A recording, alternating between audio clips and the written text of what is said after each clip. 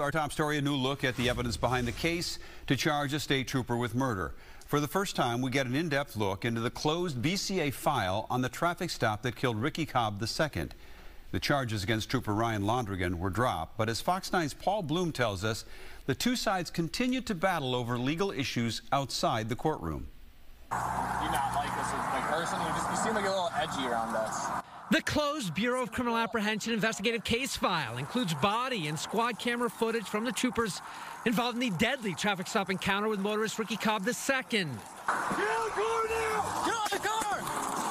Oh. The video was Trooper Ryan Londregan firing from the passenger side door authorities had previously made public. Yes, you can pursue.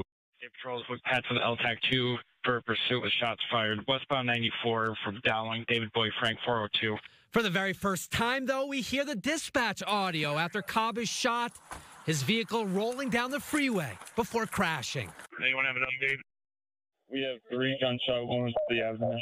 There are crime scene photos, search warrants, and evidentiary logs. More than 1,300 pages in total. The voluminous file Hennepin County Attorney Mary Moriarty relied on in part to file murder and manslaughter charges against Londregan.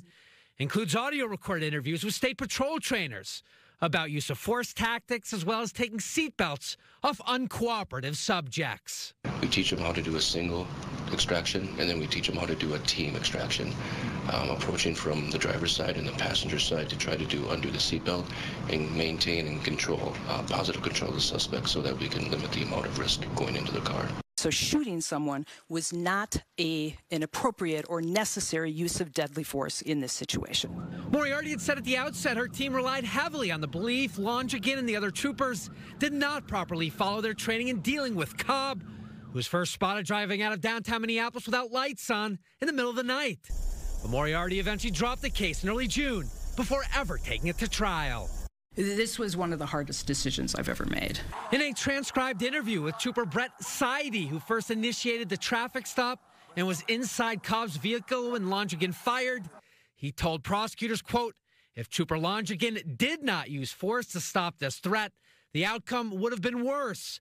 And an interesting final note in the BCA file. Bureau special agents were still collecting evidence in the case on May 30th, specifically the unused stop sticks from Trooper Ryan Londregan's squad car trunk. That, of course, just days before prosecutors ultimately dropped the case. While the criminal matter certainly is over now, there is a federal lawsuit filed by the Cobb family still pending. Paul Bloom, Fox 9.